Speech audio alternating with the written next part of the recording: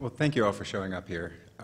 First thing I want to do is call out my co-authors and thank them, Maggie Gill and John Moore, for helping with the image analysis associated with this.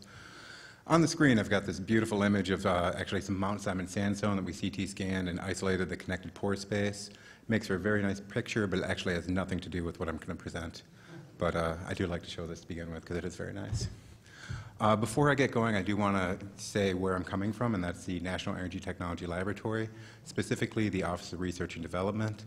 A lot of people know NETL for funding opportunity announcements and various aspects of getting research funded throughout many avenues. I'm not coming from that. I'm coming from a lab rat, someone who's actually in there in the lab doing the work. We have 3 facilities, one in Morgantown, West Virginia, one in Pittsburgh, Pennsylvania, and one in Albany, Oregon. And we work on various things, including fuel cells, carbon storage, carbon capture, et cetera, and so forth. Within the Geological and Environmental Systems group, which I'm coming from, we have a number of capabilities, including multi-scale, multi-component modeling, experimental evaluation of natural and engineered materials, and field measurements. And the reason why I went from the bottom up there is there's a recent technical report that one of my coworkers, Richard Hammock, recently put out on some hydraulic fracturing that occurred in Greene County, Pennsylvania, that's available on our site. Again, not what I'm talking about here, but it's a very interesting study that might be of interest to those within the audience, and I would highly recommend going to the NETL site and the library and looking for the Greene County hydraulic fracturing test that recently came out the last couple of, I guess, months now.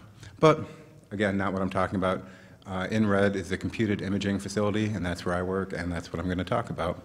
Within that facility, what we try to do is capture data at the small scale, use data conversion, computational fluid dynamics to develop relationships that are applicable at the large scale. Typically, the tools that we use are the CT scanners within our micro-scale data collection facility. We use various in-house image processing codes and image shale to isolate the physical phenomena of interest, port that into things like this bebop and fluid flow through a rough fracture, which is CO2 pushing brine out of a rough fracture geometry, develop relative permeability curves or other relationships that can then be scaled up to the kilometer and larger scale for something that's relevant beyond what we can observe within the laboratory. The tool set that we get to use is shown right here. We are fortunate enough to have 3 CT scanners that we work with. The micro CT scanner is capable of doing sub-micron resolution. As was the title slide, the little image down there in the lower left where we're looking at the isolated pore space. Again, we can port that into some computational fluid dynamic simulations, understand how changes in wettability or flow rate can affect fluid saturation at the very small scale. Microscanner is great for capturing that sub-micron resolution, but typically you deal with something smaller than the diameter of a pencil, and scans take a significant amount of time. The industrial CT scanner is what we actually use for this project. We can get down to about a 3-micron resolution. Typically we work around a 15 to 30 micron resolution, and that's primarily because we put our cores inside of Hasser-style core holders, bring them up to the pressure that we're interested in evaluating, and have the ability to do flow with them. What's in the upper left corner is some examples of recent work that we've done looking at CO2 migration through some of these cores dynamically, and also evaluating fracture squeezing, which I'll talk about in a second. And then finally, we have had a medical scanner at our facility for roughly 12 years at this point. Much coarser scale resolution than the other 2 scanners, but it does allow us to do very rapid scanning and very large amounts of core scanning in a short amount of time. And that has a resolution 250 to 350 microns. So for the Hasser-style core holder, this is an example I like to show. Again, not a shale, a coal. And we're looking at a piece of coal that we put inside of the Hasser core holder. I've isolated out the mineral zones in red and the fracture zones in this coal in blue.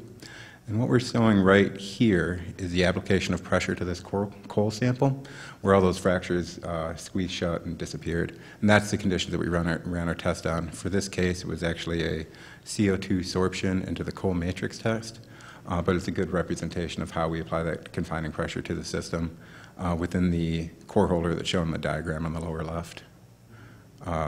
Core goes inside of a rubber sleeve. You have an annulus of high pressure, ability to do fluid flow through that system.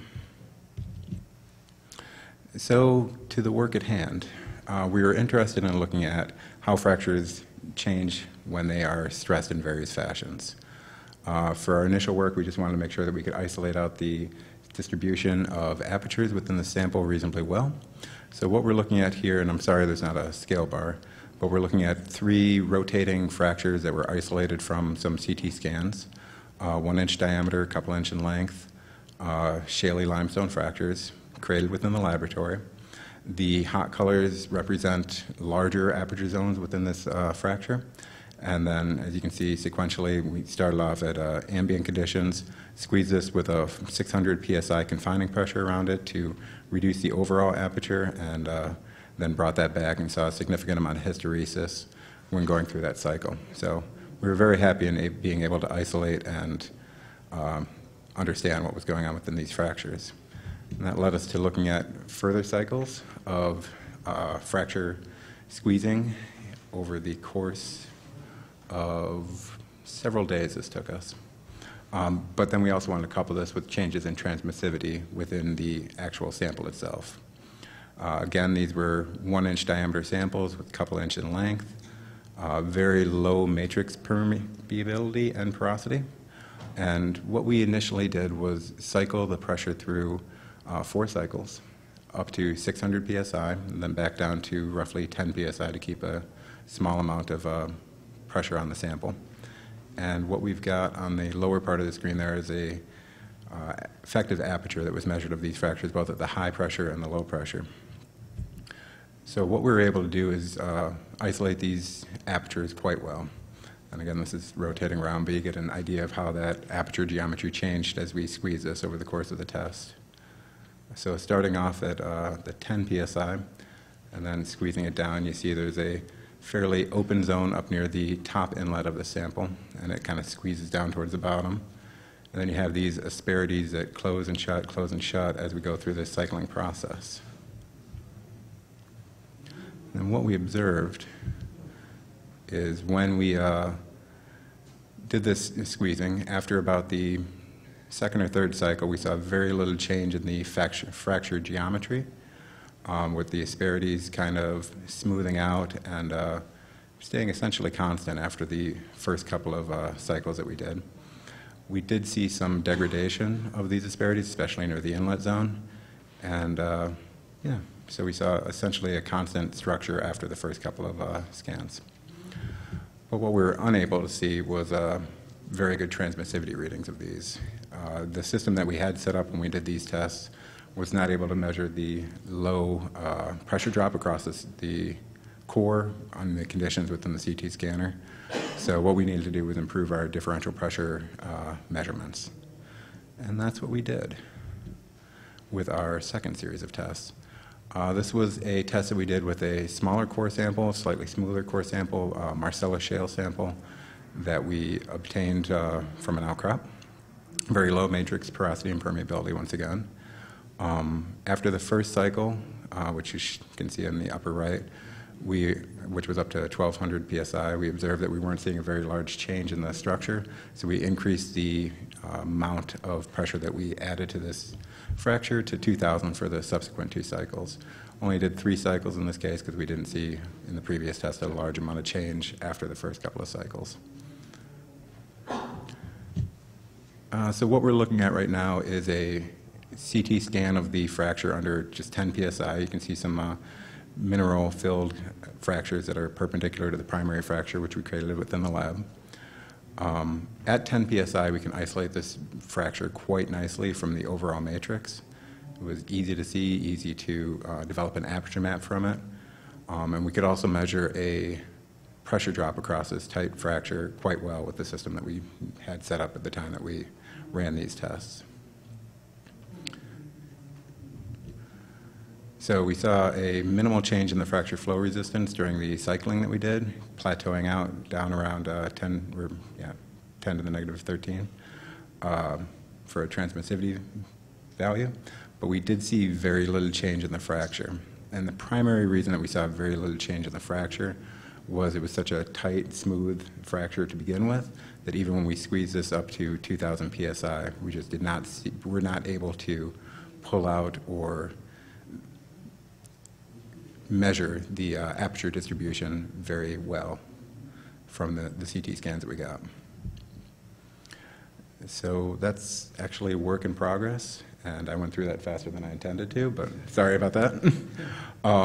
We were able to discern changes in the fracture and geometry and transmissivity within these cores, just not at the same time, which was a little upsetting for the test that we tried to do. If the fracture was large and rough, it was very easy to isolate that geometry, but the pressure drop was just so small that we couldn't really tell what we were doing. If the fracture was smooth and small, it was very hard to isolate that geometry from the CT scans that we performed. So we're looking to find that happy medium for the test that we're doing right now. And what we did see, which is fairly well known, that there was very little change in the geometry or flow within these fractures after several cycles of squeezing that were performed. I want to thank Brian Tennant specifically for helping with the CT scanning work. And there's a nice static image of some of the aperture distributions we were able to isolate, shown on the screen here. And plenty of time left. We have a whole 3 minutes and 50 seconds for questions, so you're lucky. Does anyone have a question for Dustin?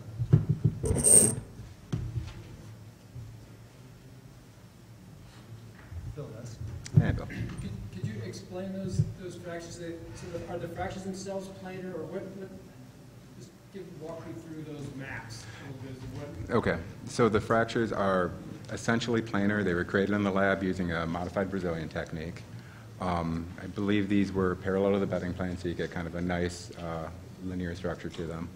The fracture towards the inlet at the top of the images that we're seeing there are larger, the higher asperities, or I'm sorry, higher aperture readings in those, and then we have various asperities throughout the entire fracture itself that, as they close and open, tended to be in the same places, if that helps.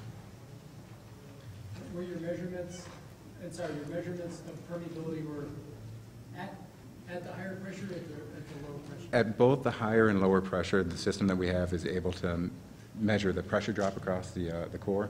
Unfortunately, what we saw with this fracture was the pressure drop was so low that the gauges we had in place were not capable of measuring. Yeah, exactly. So it was at both high pressure and low pressure for confining that we were doing the differential pressure measurements, but we were, for this case, unable to see a significant change above noise in the system. Cool. Any other questions? Then we'll let you off the hook. Oh, thank you.